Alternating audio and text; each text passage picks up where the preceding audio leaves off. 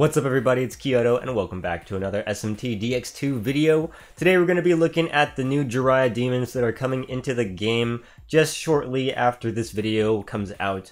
So I'm going to be going from the 1 stars all the way up to the 5 stars and explaining their skills, the archetypes.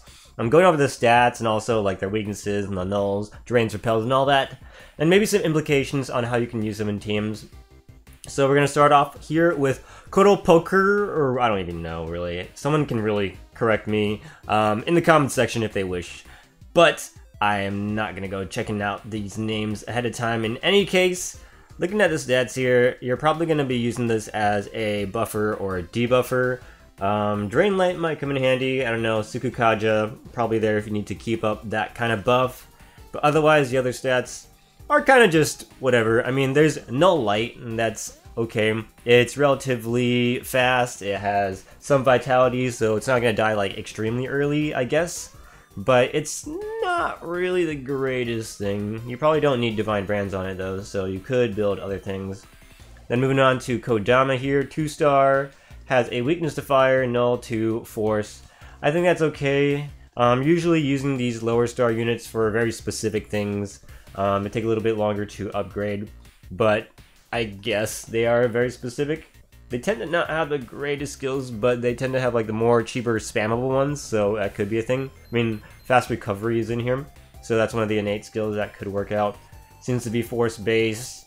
Also has Hama, so I guess that could work out in some situations. Repel force could actually be a thing to work, or maybe even back attack, so that could be a thing. Or even heals, but I mean DR is not that great, so probably not so much. Moving on to Huapo, 3 star. So it's looking like this is gonna be a dodge based unit. Dodge mage, so kind of like a weaker Garuda in a sense.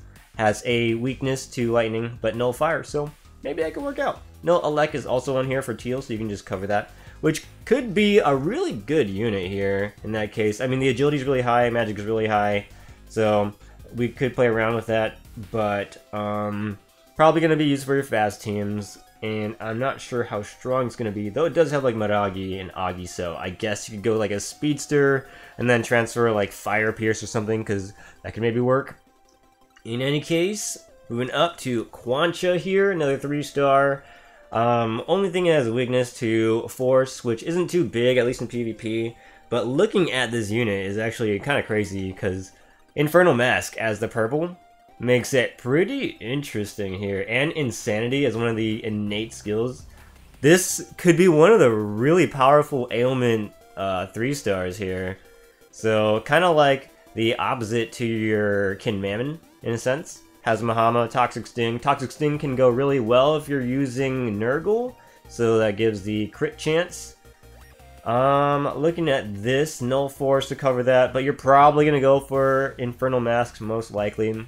I mean, I guess you could go for Binding Cry in a sense, or even like the cheaper Mind Break. Like, this is a really aggressive unit, and I think that could be pretty useful. I mean, look at that luck too at 176. It's really high up there, especially if you buff it up with some Mitama. So man, I think Quancha, really powerful 3 star that might be able to change the meta. I mean, Insanity plus Infernal Mask, pretty solid. Now looking at Titan, so it has Muscle Punch, that's a new skill that we have, and then also it has a unique one, Unyielding Phalanx, so that could be interesting. Bloody Glee, you're probably gonna need Fizz Pierce then, because this is a Fizz based unit, but it seems to be pretty nice. An upgraded version of Ose in a sense, as a 4 star, and it has Null Fizz as your teal, so that could be a reason to go teal. I mean, the other option would be Titanomachia there, or even Charge if you're trying to go for some big damage, so this is like some really good stuff. Purple I feel like is one of the weaker ones, because even Strength Amp 2 has some implications, just more overall in a sense. This will crit pretty often because Bloody Glee. And then looking at Muscle Punch here, it has damage that's based on your Fizz defense. So you can build it for Fizz defense instead of Fizz attack if you ever choose that. Looking at the vitality, looks like it's pretty good, so you're going to be relatively tanky. Strength is pretty high up there at 190. I mean, anything close to 200 is something you should be looking at. And no weaknesses. So that's something to point out. It seems like a relatively squishy unit otherwise, but the HP is way up there. And because you have Muscle Punch, you can go for the Fizz Defense build. Seems like a really, really tanky Fizz damaging unit that can crit pass. I think this is going to be another good unit.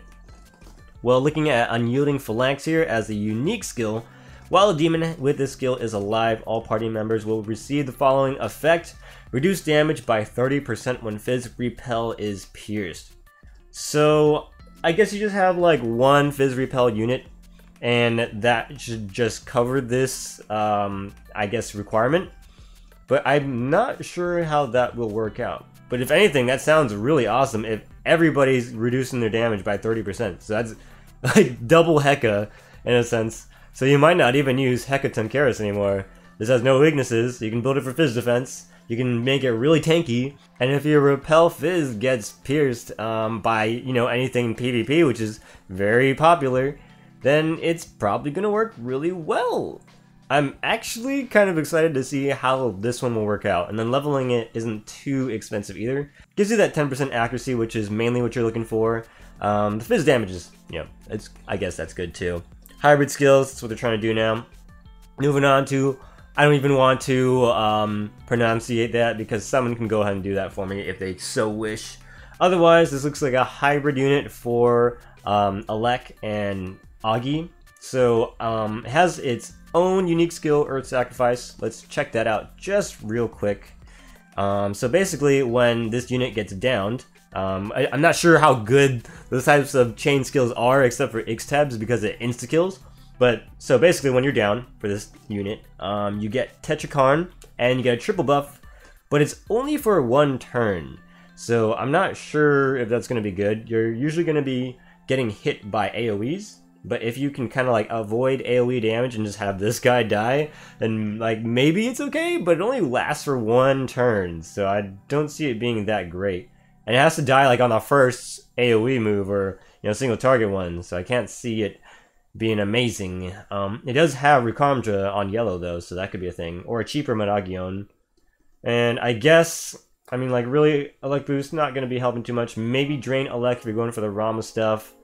But then again, looking at stats here, relatively high magic, but it's not high enough to be considered a great mage. And HP is not really there to boost it to make it, you know, tanky-ish. So I can't see this unit being that good compared to the other ones that we just saw, really, because those other ones seem pretty good, even the 3-star. So, moving on to the main thing that everybody's looking at, Gog Magog.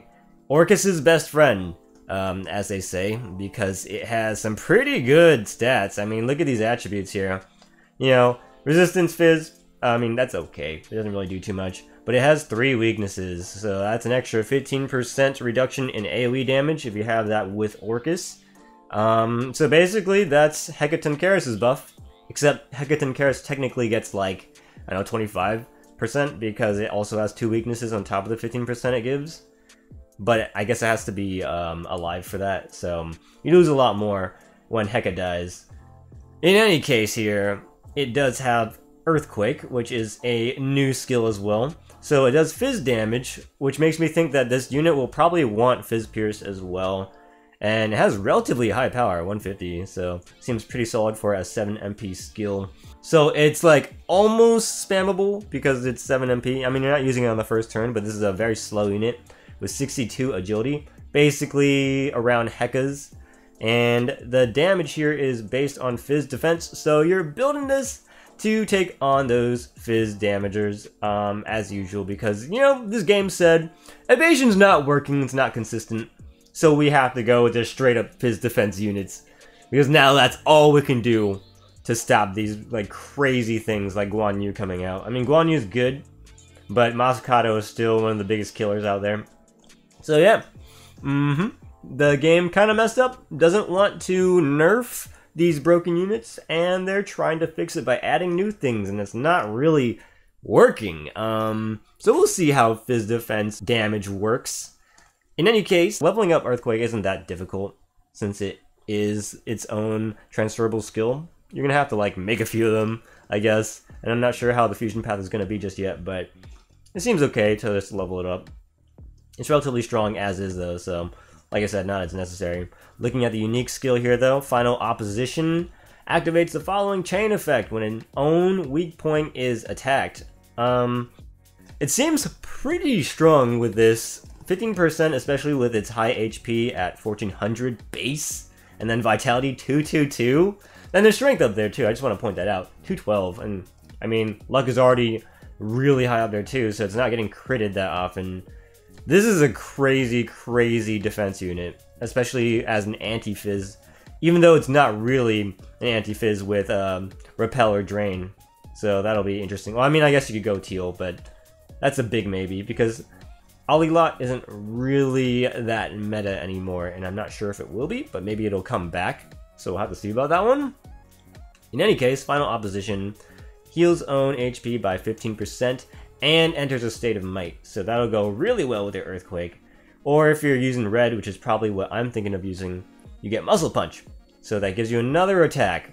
So I think that maybe red or even teal could be the way to go.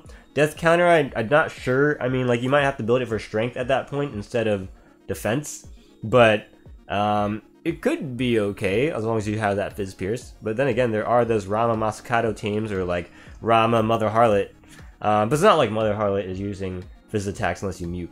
But maybe mute will also be the new meta thing, because a lot of people aren't covering that. They're usually covering charm, and then like maybe bind, but that's not even that big a thing anymore. So bind and mute, pretty good ailments right now, and I think that's going to stop a lot of these things. But Final Opposition, relatively good skill to level up, plus 20 to Vitality, on top of it being already freaking high. So yeah, I'm pretty excited for Gog Magog as a stall unit, and we're going to see how that works against the Masakato, Guan Yu, and I guess Huang Di is coming back too, so we'll see.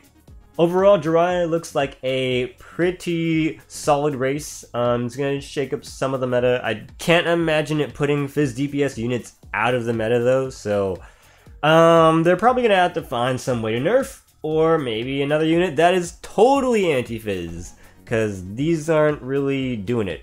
At least not directly, so we'll see how that goes. But they seem pretty good either way, and we'll see with some of these sneakers from the 3-star and 4-star category. So that has been my analysis of the Jirae race. Hope you all like it. Let me know what you think about them in the comment section below. Let's have some debate about it going on. Maybe you guys have some new implications or ideas about how to use them, because the stats are like relatively boosted compared to the previous units we've had. So I don't know, it seems like they're just gonna increase the base level of stats on these newer guys. In any case, I'll see you guys in the next one. Later!